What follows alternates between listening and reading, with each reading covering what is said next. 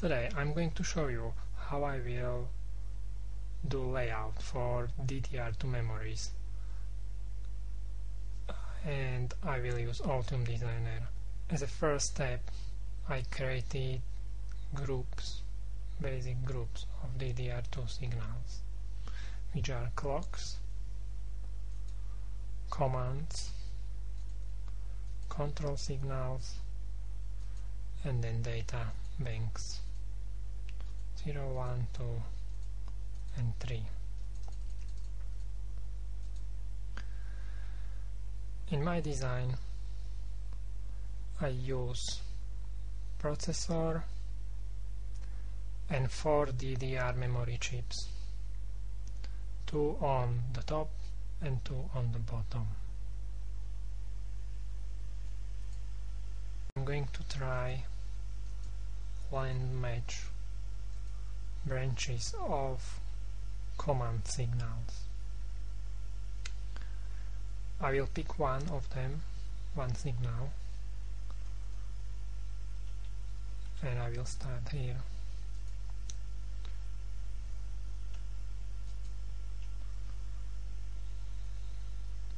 With DRAM SDWE signal. I selected the signal, press Ctrl and left click, or highlight it, and now what I'm going to do, I will start the line matching from the last branches. There are 4 last branches connected to the memory chips. As you can see, this is 1, 2 or second,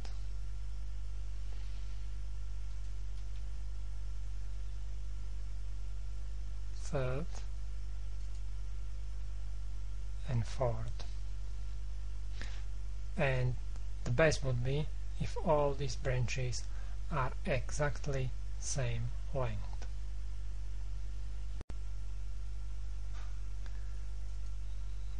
I didn't find, or I haven't found, a better way how to measure the length of the copper from path to via. Then I will press Shift and select the tracks, and then report and measure selected object. It says 84 mils. I will write it down and do this measurement for all 4 branches. Then I will leave the longest one and I will try to line match the other 3.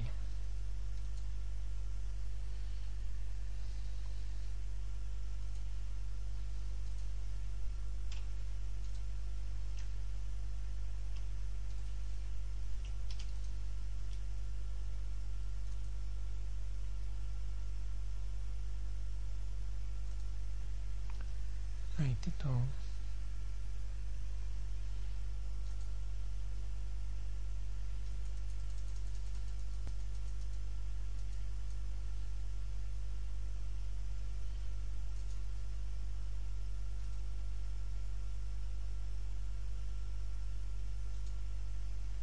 $66.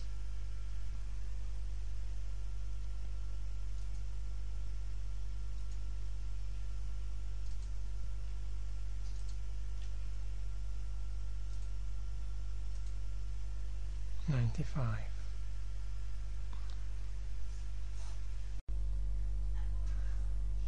I finished the top and bottom layer for the command signals, but only this last branch. You can see this is top 1 chip, top 2nd chip,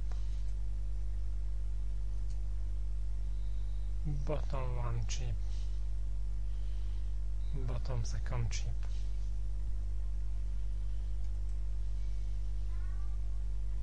And now I'm going to match this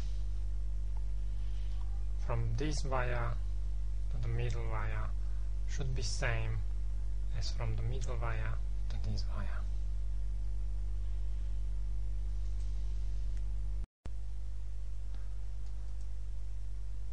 I'm almost done with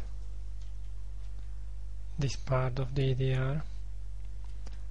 I'll show you how I'm doing it.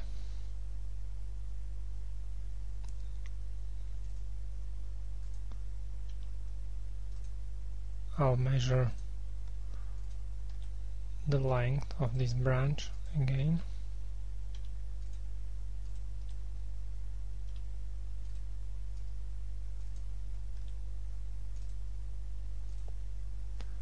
Four to one.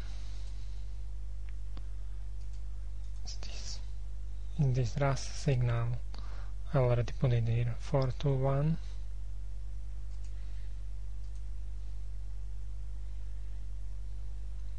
This other is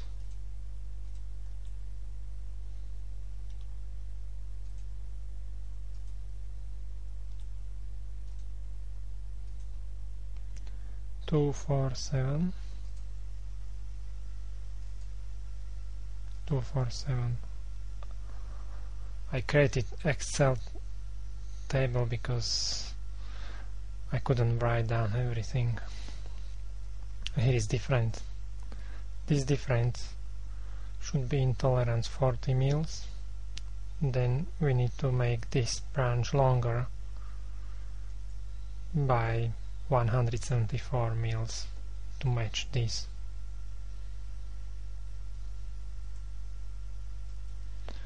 Then what I do, I'll check the total length of the net. You can see it in the black. It's somewhere here. Have a look. It's 1895. We need to add our 174. It will be approximately 2070. Then when we make the changes, the total length should be approximately 2070.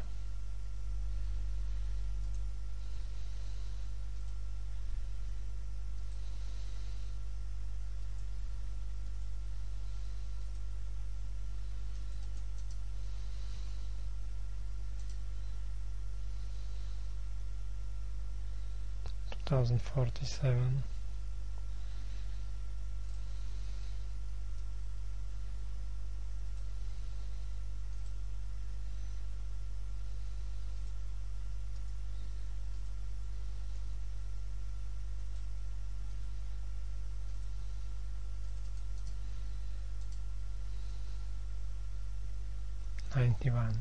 Okay, we will double check. To make it easier, measure track length on this layer. I use this filter where I just change the net name. For example, for address 1,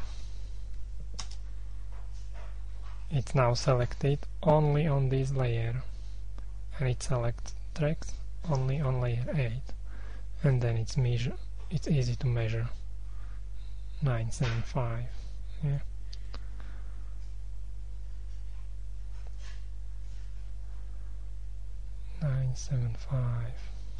See, I already put it here. And what I've done in this spreadsheet, I measure total length between CPU and each chip,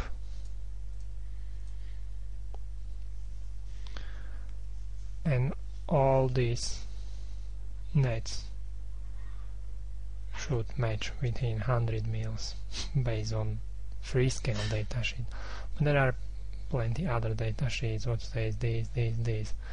I just always try to make it as close as possible, but in this design there is not much space to do this, tweaking.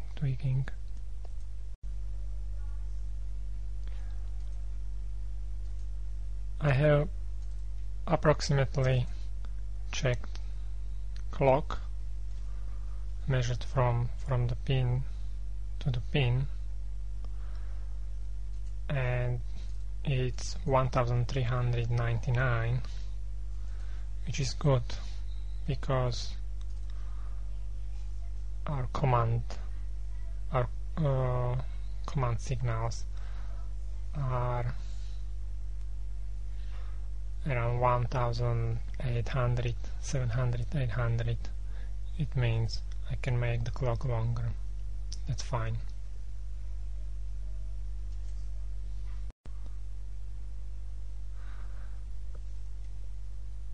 Now I checked all the control signals. I already measured them, and again total length is less than 1700, 1800. What will be our target length? And they are quite easy to be modified. See, all this red, there is space if I need, then I'll leave it for now. And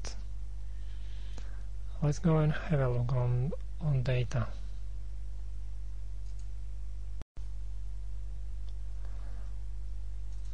Now I'm measuring data. Again I use filter.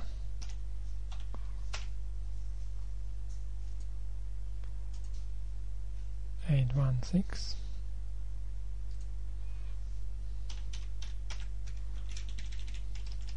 And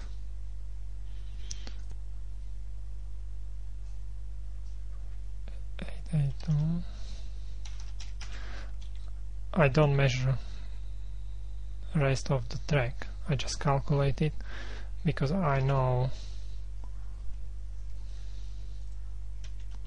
this is always 22, and it's same from top, same from bottom.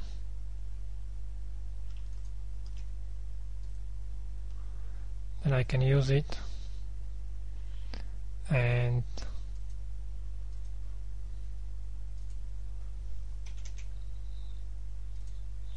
if I measure this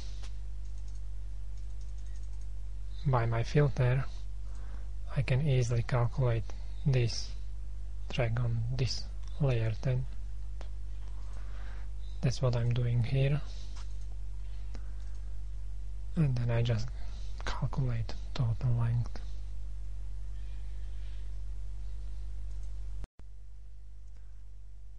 Now everything has been done.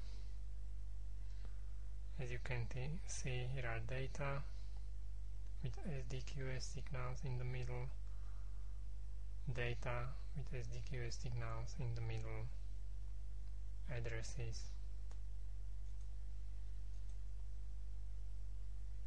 top layer, clock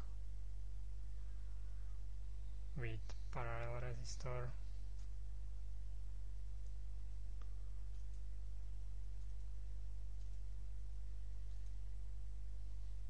addresses, and bottom.